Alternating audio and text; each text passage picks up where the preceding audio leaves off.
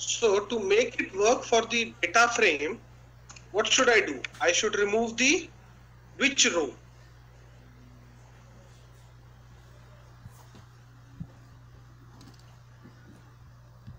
Row 1, right?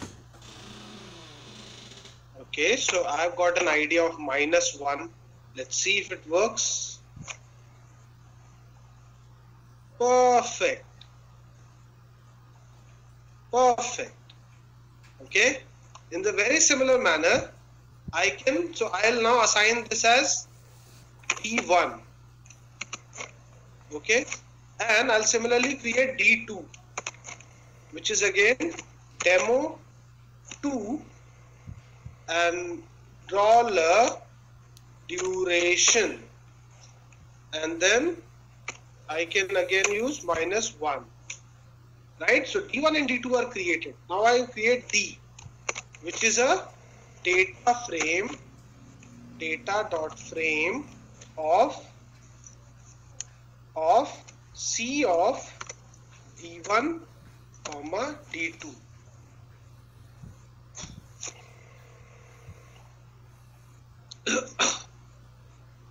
So D1 and D2 are removed. Sorry, D1 and D2 are now a data frame. Is it? Is it a data frame right now? Or should I remove this?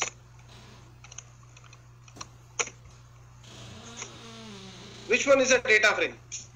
The one which I want. Now, this one. The earlier one, yes, perfect, perfect. So now I have to use the same apply thing, just that I'll write here D, and I get my answers. Okay, so for day and duration, my answers are this.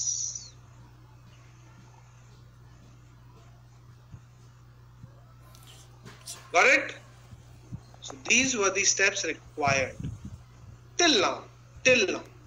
Now you will read something which will tell you how to do all these 5-6 steps in one step, and that feature is called dplyr.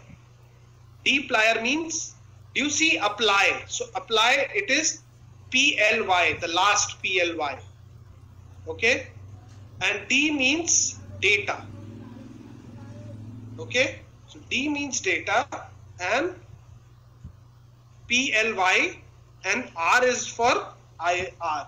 Now anyone who knows, who has read Python before,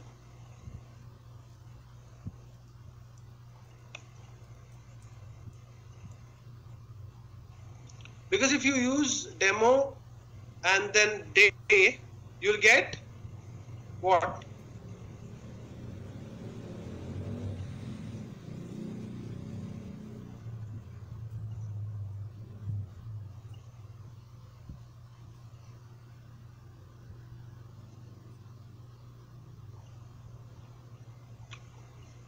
Why we use -1? Okay, I'll tell you. Had we not used -1, what would have happened? So now if I call D1, what will you see?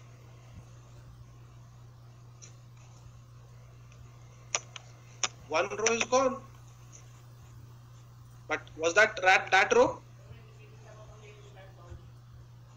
No, it was some other row. Okay, so what have we done here? We actually removed the first row, but have we removed the header? It was already removed. Okay, it was already removed. So this question was actually perfect, that why to use -1? Now to use -1 means you have to remove the first row. You are not actually removing header out of it. Now since someone has already said it, so I also agreed that yes, -1 will also do. The main concept was to make a dollar thing. Okay, the main concept was to access that particular variable. Okay, whether or not you do a -1 or a -2 or a -3, header is never a part of your rows. Okay, so once you access it, you are actually removing the header.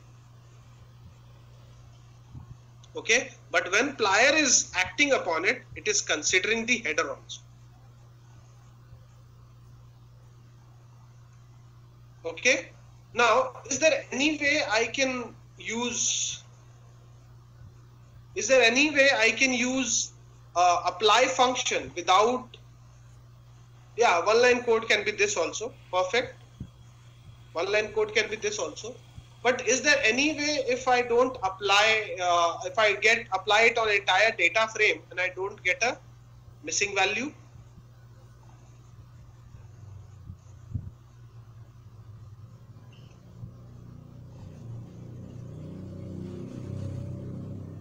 We'll see. Okay, is there any other way that we get a one-liner code? So that we'll see right now.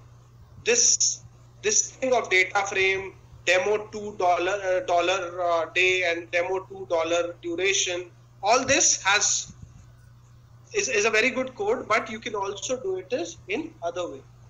Okay, so what I'll do, I'll now introduce the new concept, which is dplyr.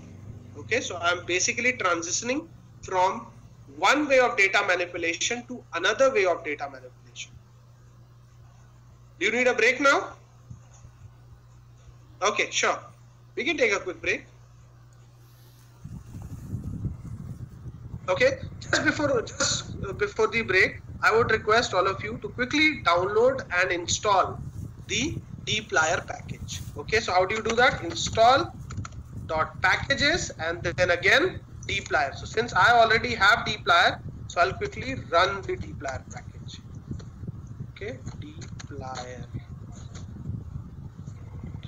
All of you quickly download it and install it, right? And then we can, all of you confirm me that yes, you have done it without any error, and then you can go for the.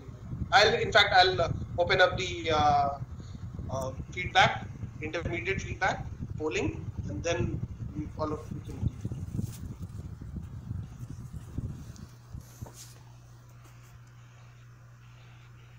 Yes, why not, Churchill? You can.